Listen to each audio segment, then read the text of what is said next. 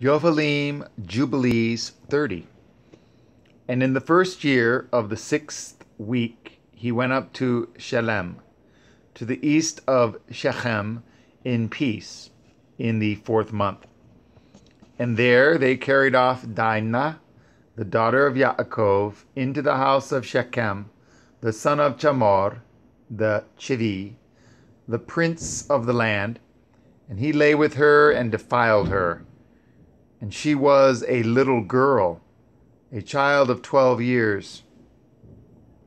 And he besought his father and her brothers that she might be given to him to be his woman.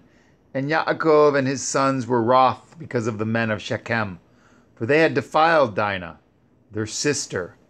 And they spoke to them with evil intent, and dealt deceitfully with them, and beguiled them. And Shimon and Levi came unexpectedly to Shechem, and executed judgment on all the men of Shechem, and slew all the men whom they found in it, and left not a single one remaining in it. They slew all in torments, because they had dishonored their sister Dinah. And thus let it not again be done from henceforth, that a daughter of Yashara'el be defiled. For judgment is ordained in heaven against them, that they should destroy with the sword all the men of the Shikmim, because they had wrought shame in Yashara'el. And Yahuwah delivered them into the hands of the sons of Yaakov, that they might exterminate them with the sword, and execute judgment upon them. And that it might not thus again be done in Yashara'el, that a virgin of Yashara'el should be defiled. And if there is any man who wishes in Yashara'el to give his daughter or his sister to any man who is of the seed of the other nations, he shall surely die. They shall stone him with stones, for he has wrought shame in Yashara'el. And they shall burn the woman with fire, because she has dishonored the name of the house of her father, and she shall be rooted out of Yashara'el. And let not a woman that breaks wedlock and no uncleanness be found in Yashara'el throughout all the days of the generations of the earth. For Yashara'el is holy unto Yahuwah, and every man who has defiled it shall surely die. They shall stone him with stones, for thus has it been ordained and written in the heavenly tablets regarding all the seed of Yashara'el. He who defiles it shall surely die, and he shall be stoned with stones. And to this Torah there is no limit of days, and no remission, nor any atonement. But the man who has defiled his daughter shall be rooted out in the midst of all Yashara'el, because he has given of his seed to Molech, and wrought impiously so as to defile it. And do you, Moshe, command the children of Yashara'el, and exhort them not to give their daughters to the other nations, and not to take for their sons any of the daughters of the other nations, for this is abominable before Yahuwah. For this reason I have written for you in the words of the Torah all the deeds of the Shikmim which they wrought against Dinah, and how the sons of Yaakov spoke, saying, We will not give our daughter to a man who is uncircumcised, for that were a reproach unto us. And it is a reproach to Yashara'el, to those who live, and to those that take the daughters of the other nations, for this is unclean and abominable to Yashara'el. And Yashara'el will not be free from this uncleanness if it has a woman of the daughters of the other nations, or has given any of its daughters to a man who is of any of the other nations.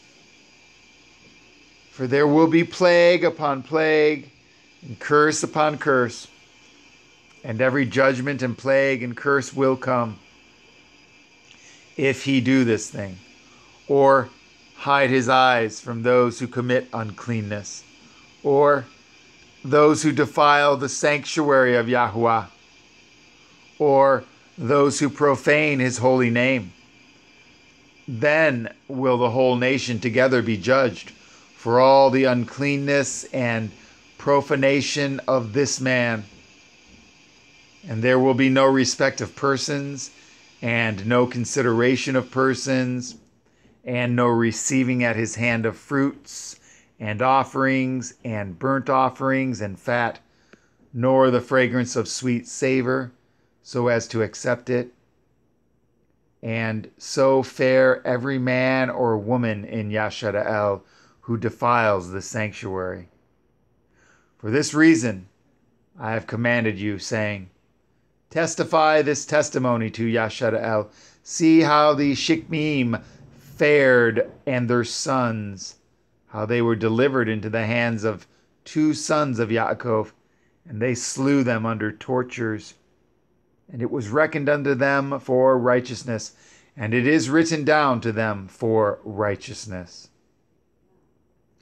And the seed of Levi was chosen for the priesthood, and to be Leviim, that they might minister before Yahuwah, as we continually, and that Levi and his sons may be blessed forever. For he was zealous to execute righteousness and judgment and vengeance on all those who arose against Yashara'el. And so they inscribe as a testimony in his favor on the heavenly tablets blessing and righteousness before the Elohim of all. And we remember the righteousness which the man fulfilled during his life at all periods of the year, until 1,000 generations they will record it, and it will come to him and to his descendants after him. And he has been recorded on the heavenly tablets as a friend and a righteous man. All this account I have written for you, and have commanded you to say to the children of Yashara'el that they should not commit sin, nor transgress the ordinances, nor break the covenant which has been ordained for them, but that they should fulfill it and be recorded as friends. But if they transgress and work uncleanness in every way, they will be recorded on the heavenly tablets as adversaries, and they will be destroyed out of the Sefer of life. And they will be recorded in the Sefer of those who will be destroyed, and with those who will be rooted out of the earth. And on the day when the sons of Yaakov slew Shechem, a writing was recorded in their favor in heaven, that they had executed righteousness and uprightness and vengeance on the sinners. And it was written for a blessing. And they brought Dinah, their sister, out of the house of Shechem. And they took captive everything that was in Shechem, their sheep and their oxen and their asses and all their wealth and all their flocks, and brought them all to Yaakov their father. And he reproached them because they had put the city to the sword, for he feared those who dwelt in the land, the Kenaanim and the Perizim. And the dread of Yahuwah was upon all the cities which are around about Shechem. And they did not rise to pursue after the sons of Yaakov, for terror had fallen upon them.